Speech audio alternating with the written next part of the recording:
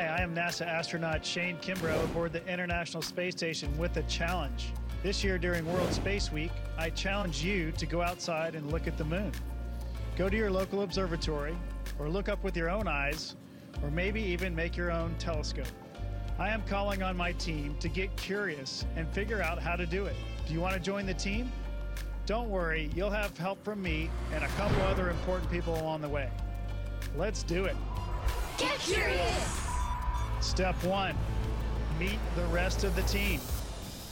Hi, I'm Emily, and I'm from West Windsor, New Jersey. Hi, I'm Derek, and I'm from St. Louis, Missouri. Hi, my name is Zoriel, and I'm from Lafayette, Louisiana. Hi, my name is Trevor, and I'm from Monterey, California. Hi, I'm Sydney, and I'm from Iowa City, Iowa. NASA? Wait, NASA? Who's calling from NASA? Please hold for a transmission from the International Space Station. Crazy! Way. Oh my gosh, that's so cool! Are we ready to go, team? The journey starts in DC. No way. Oh my God.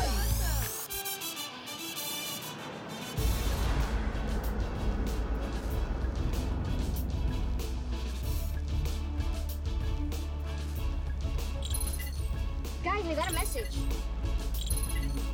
Hey team, if you're going to build your own telescope, it might help to see how one works first. Head over to the United States Naval Observatory to start your adventure. We gotta go to the observatory. The Naval Observatory was created in 1825 to help the United States learn more about space. When the Naval Observatory was built, they would send out a signal every day at noon to set the time for the country. They still keep time here with the master clock, a super accurate atomic clock that sets the time for the internet. And it's been home to some awesome astronomers. That's Asa Hall. He discovered the moons of Mars. It has a huge telescope inside that people use to study the stars. Jeff Chester, who runs the telescope, showed us around. He told us that it works by using lenses on both ends of the tube to help focus the light from things that are far away. Sounds like you need to find some lenses and a tube to build your telescope. Why don't you look around the library and see what you can find? Where's the library? Maybe it's down here. Guys, there it is! Whoa. Oh my gosh. Whoa, check this out. There's so many books! This place is huge. Let's start looking. Look at that. Whoa. Is that like a necklace or something? Some magnifying glass, I think.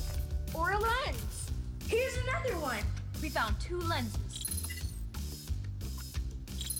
Your next challenge is to find and meet the head of the Space Council. I'll give you a hint. She actually lives at the Naval Observatory. I wonder who the head of the Space Council is. Are you kidding? The head of the Space Council is the Vice President! Kamala Harris is the Vice President of the United States. But she's also the President of the Senate. And the head of the Space Council. Well, welcome, you guys. Thank you so much. Welcome. Ready to start? Okay, go. So, I may not always be fast to take my parents' advice, but what is the best advice your parents have given you that perhaps you can share with us today? You know, one of the most important pieces of advice that I can offer you guys, and I want you to really remember this. Never let anybody tell you who you are. You tell them who you are. Never let anybody suggest to you that you are what they think you should be. You tell them who you are and who you know you are and what you intend to be. Got that? Yes. All right. I got more advice. You just let me know. So what is the most surprising thing you found about being Vice President? There have been a lot of things because I've never been Vice President before, so there are many new things. But I'll tell you one of the things that I'm really excited about, and one of the reasons for our visit and the time we're going to spend time together today is the Space Council. My mom was a scientist, so she would take us to the lab with her, like on the weekends and after school, because she had to work long hours. And I just love the idea of exploring the unknown. And then there's other things that we just haven't figured out or discovered yet. To think about so much that's out there that we still have to learn. Like, I love that. I love that. And so I'm very excited about the Space Council. We're going to learn so much as we increasingly, I think, are curious and interested in the potential for the discoveries and the work we can do in space. So that's one of the things I'm most excited about. But the other, you guys are gonna see, you're gonna literally see the craters on the moon with your own eyes. Oh my goodness. With your own eyes, I'm telling you, it is gonna be unbelievable. So that's one of the things we can do here too, which makes it so exciting. So that's what we're gonna do. You guys ready to go over there? Yes, ma'am. Come on, let's go. We then headed to the Naval Observatory, where we met Captain Keen and asked him what they did there. We do time, and we do space. The sky and space has been our clock for centuries. So think of the sun going around the Earth. You can tell time by a sundial, or a telescope like this, which watches stars go through its view scope. The same star passes every 24 hours. That's how we used to tell time. Time's very important because everything that you do every day somehow relates to time. Power grids, the internet, Wi-Fi, communications, your cell phones, they all need time to make them work. Are we ready to start our journey through space and time? Yay. All right, let's do it. Thank you, Captain Keen. Thank you. I'm telling you guys, you're gonna have so much fun with this. Ask any questions that you have also, okay? We then explored the rest of the observatory, trying to find the pieces we needed for our telescope.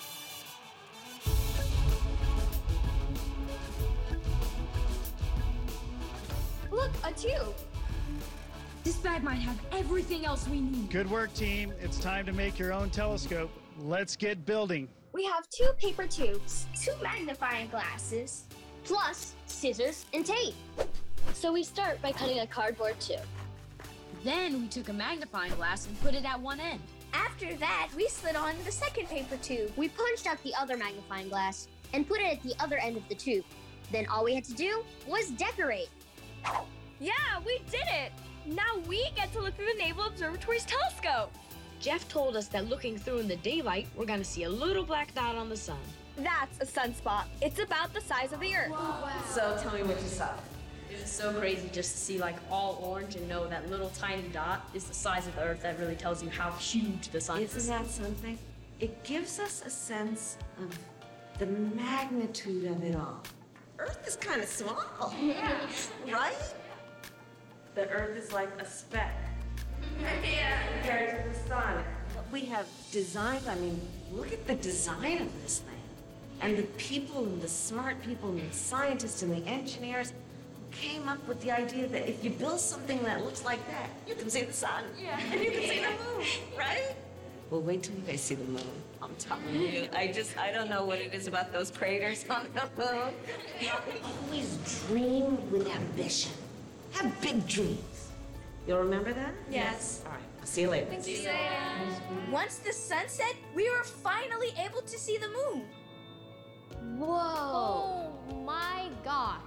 I can't believe how close it looks. I can see the craters. There's one crater that's almost 1,600 miles in diameter. So it's bigger than all the states we come from combined. Seeing the moon up close was incredible and made us all want to keep getting curious and exploring space with our telescopes at home and share what we were seeing with our families. I can't wait to keep exploring with my telescope. Maybe I can see Mars. Congratulations, Get Curious team. You did it. Remember, the moon isn't the only awesome thing to discover in space. You can also see the Milky Way or Mars, and those are the ones we know. The universe is full of new discoveries to be made, and maybe you'll be the ones to make those discoveries. Just get curious, and who knows what you'll discover. When you were a little girl, what did you want to be when you grew up? I wanted to be a lawyer. I actually did.